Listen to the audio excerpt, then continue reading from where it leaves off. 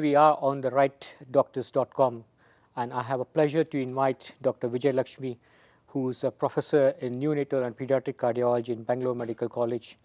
What else I can say about her? If I have to describe in one few words, I would rather say she's a tomboy of the pediatric cardiology, or rather the cowboy of the pediatric cardiology. I was talking to her just a few minutes ago, and I wish I could have been her student during my medical school. Nonetheless, I got the chance to read her the books, read about the books, the pediatric cardiology books that was written by herself itself, and then the forward was done by Dr. Perloff, if I remember correctly. Yeah? Well, so here we are, and to be honest, this is kind of a first conference as in the World Congress of Cardiology in Metabolic Medicine. And I can't recall that has there been any such a meeting there before, where they are mainly focusing on preventive cardiology as opposed to secondary prevention. How would you like to put your pediatric cardiology in the context of WCC-MM? I think it's a very unique World Congress where the cardiologist and the diabetologist and other people who are working on metabolic syndrome, they have come together. This is the need of the hour, because more and more young people are dying of heart diseases in our country. I see. And hardly there is any emphasis on preventive aspect. All that we have been doing for the past few years is like plumbers and carpenters mending the heart. And electrophysiologists. I know. Trying to mend the heart, and that is very expensive, whereas the simple preventive aspect was not given an importance. And I think in that direction this is very much needed, because more and more young people are dying prematurely in the prime of their life. And to prevent that, we have to understand the problem behind the metabolic syndromes as well as the cardiodiabetic, which has not been addressed till now. So you're trying to say that this early prevention is always better than the cure. Yes. And how do you put your pediatric cardiology, how early you can diagnose? Do you think that only the congenital diseases have been picked up, or you can actually diagnose them even before they were born? Was there any way to pick up the inborn error that even before the baby is born and put forward in continuation, that we can kind of anticipate that few years down the line the patient is going to have ABC kind of problem? How we can basically detect and diagnose at such an early stage when the baby is actually in the fetus? I think that is the most important one, because everybody thinks that after something has occurred to treating. In fact, there is a Chinese proverb which says the mediocre doctors treat when the full-fledged diseases, and the medium doctors, they treat when the disease is occurring, and the excellent doctors, the superior doctors, treat when even before the disease occurs. I'm very fortunate to have a superior doctor who diagnosed the disease even before the disease has been formed. What else I can say? I'm really fortunate to have you here. No, actually, I'm an inferior doctor, because I'm an interventional cardiologist trying to save the babies when they come, when they are dying. You are very To give you an example, the first baby was a stillborn. The next, the mother came when her fetal movements were not occurring, and then they did the cesarean section. The baby did not cry, and then when they got the baby did not cry. They put the baby on the ventilator, and they tried to resuscitate with all the inotropes, all the drugs. Nothing could work. When they did the echo, it was a pinpoint aortic stenosis, and the blood pressure could not pick up, come what may. See, unless you mend the heart inside, your drugs are not going to act. And then they sent the baby to me. Within 14 hours after birth, I did the balloon dilatation of the pinpoint aortic stenosis, and the blood started gushing. The baby bloated appearance went off, weaned out of ventilator, and then now the baby is 10 years, so mischievous, mother can't run after the baby.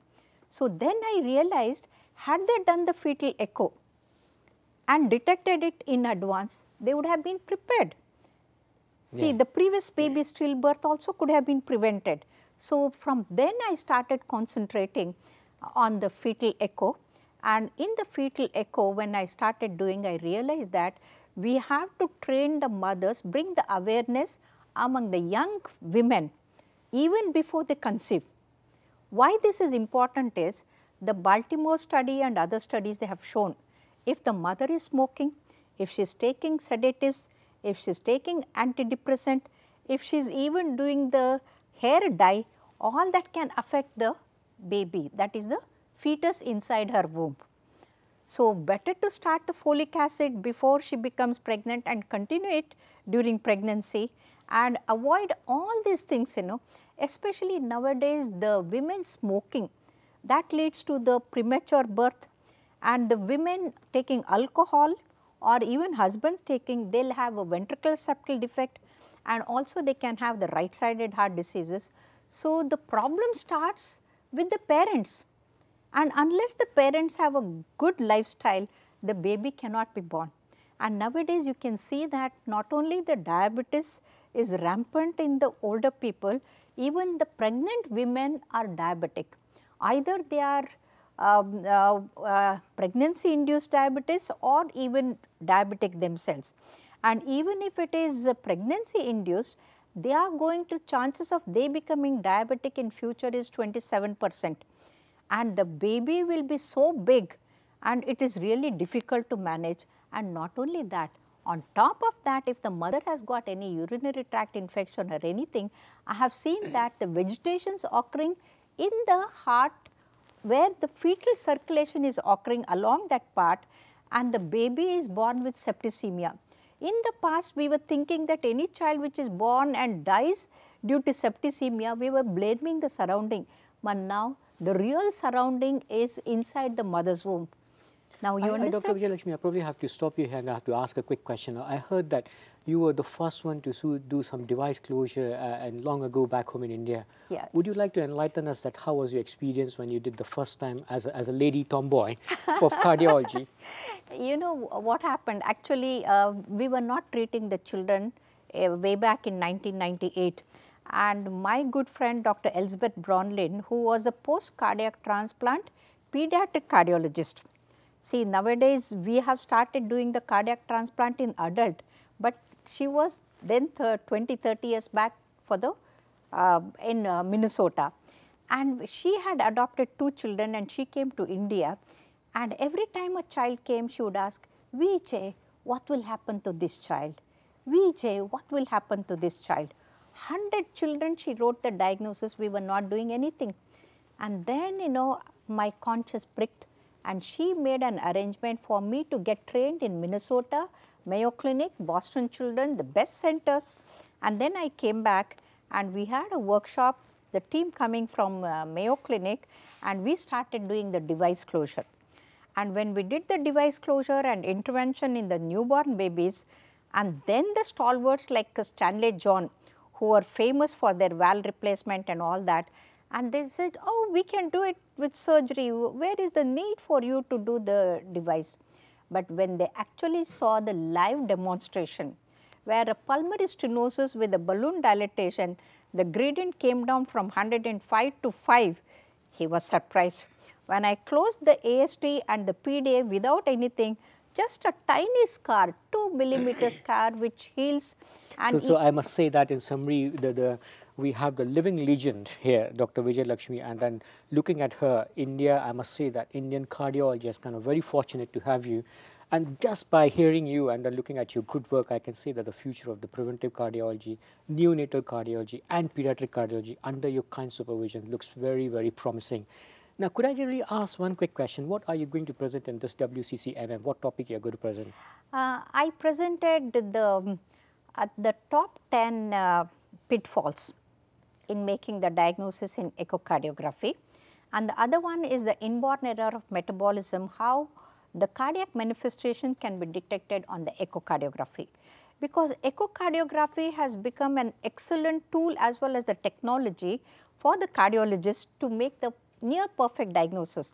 I can tell you that the pathologist will make the diagnosis one day after the death, whereas we cardiologists, we make the diagnosis may not be that perfect, but then in time to save the lives. And Exactly. the echocardiography is the best we tool. are very unfortunate that we may not have that much of time to listen all your 10 pitfalls, but I would like to hear one of the commonest things that you have been hearing in the morning about the anomalous pulmonary artery circulation and giving rise to the dilated cardiomyopathy. And I was hearing, and I found it very fascinating actually to pick up this cardiomyopathy in like such a young baby, where I hardly can put the probe. When I must tell you, when I was doing my training, whenever it comes to the cardiology echocardiography, my hands started to shiver, because the baby size somehow was smaller than the probe size. And I struggle a lot to find the right echo window to really acquire the correct images. And here you are, not only putting the right echo window, getting the right images and getting the right diagnosis. I just want to know how you picked up that anomalous artery. There's a left coronary artery was kind of originating from something different and giving rise to the dilated cardiomyopathy. No, thank you very much for listening to my talk and then understanding it, being an electrophysiologist, understanding the complex congenital, wonderful. We have the pediatric neonatal probe, and the windows in newborn babies is excellent. Gone are the days where the people would imagine because of the clinical findings, but today we take the clinical findings in the background and then assess the baby. If the child has come with the LV failure, difficulty in thriving, when we do the echo, if the left ventricle is dilated and pumping is reduced, ejection fraction is low, the first thing that we rule out is the coarctation of aorta, and then if we do not find that, then rule out the Al-Kappa, that is the anomalous left coronary artery arising from pulmonary artery, and that will cause the ischemia. The ECG will show the ischemic changes in the Q waves, and when we do the echo, there is a glistening endocardium which gives a clue that there is a scarring.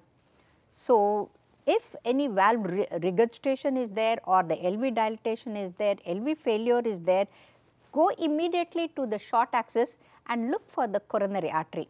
Is there any artery predilection for this kind of thing? Do you think that only the LAD is affected, or RC, or any of the particular artery, or it can be any artery or anything? No, any artery, I mean, if coronary AV fistula is there, that coronary artery will be dilated.